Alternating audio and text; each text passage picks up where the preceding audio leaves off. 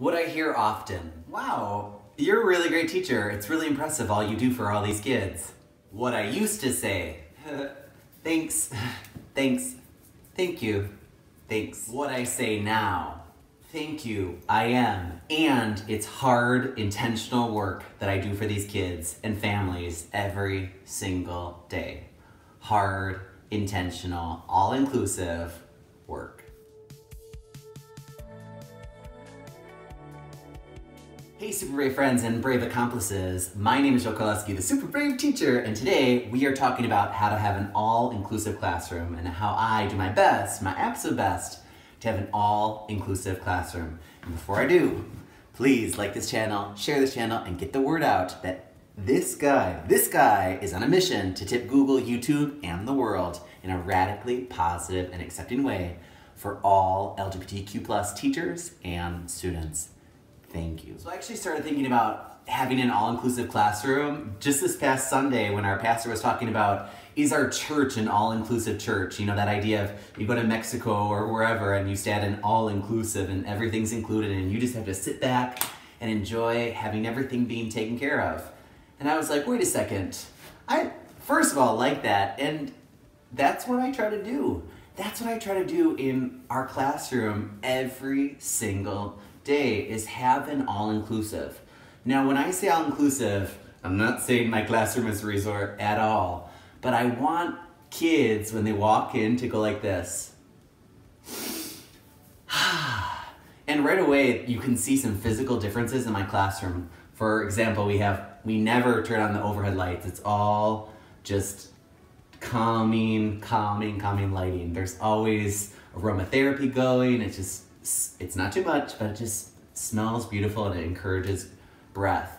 It's very decluttered. It's very simple. There's not tons of stuff on the walls. It's not like, kindergarten is attacking us. It's very calming. And everything's just has a place. Everything is organized and is calming. It's not rigid. It's just like, welcome, welcome.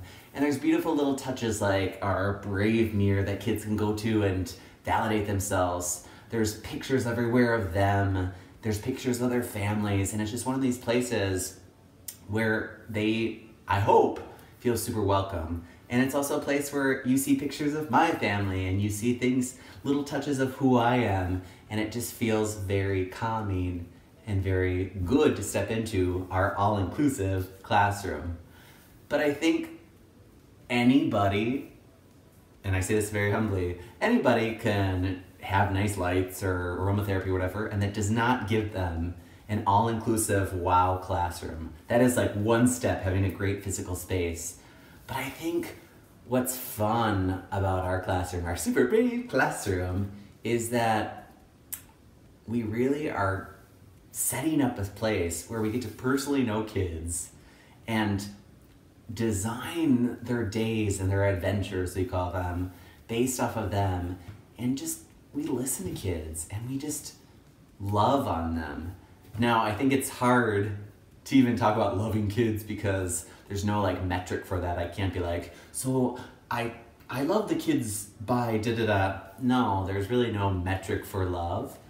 But that's what I know that's what kids sense when they walk in this classroom, like, wow, this guy really cares about me. This guy loves me, and this guy is there for me and really advocating for me. And I think the biggest thing I do, besides just give them that safe, awesome, brave space and push them academically and all these things that great teachers do, I really daily remind them of who they are. And I always, use that still small voice with them and I say, you're a great reader, but you know why you're awesome? Because you're you. I really appreciate that you helped clean up the markers, but you know why you're amazing? Because you're you. I really appreciate like how during the Clorox party, we have Clorox parties on Fridays, during the Clorox party, you were going to town on the table and getting it all set before the weekend came. But you know what makes you awesome? Not because you're a helper, but because you're you.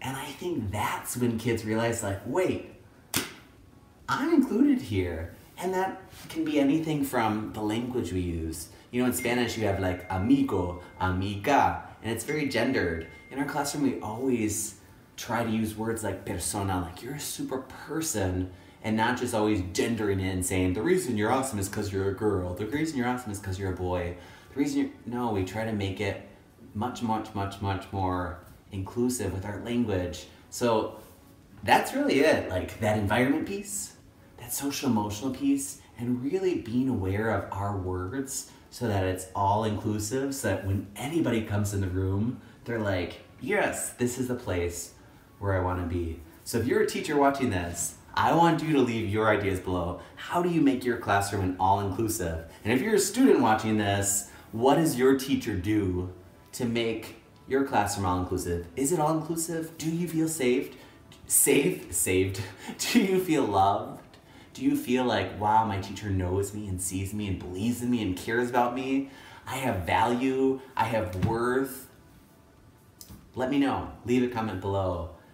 And I am in no way perfect. I am a work in progress, but I will say I am proud. I put in my time. I put in my 10,000 hours. I'm going to put in another 10,000, 20,000, 30,000, 100,000 hours of teaching, because that's how you get better. And every year, it's just like, I almost feel bad for the families before, because they're like, oh, that was a great experience. I'm like, oh, you should see this year, because it gets better and better and better. Just how we hold kids and how we're there for them. Couldn't do it without my super awesome team, and I'm really proud of all we do. Thank you, all of you, all-inclusive people, whether that's in the classroom or wherever you're at. You're awesome. You are enough.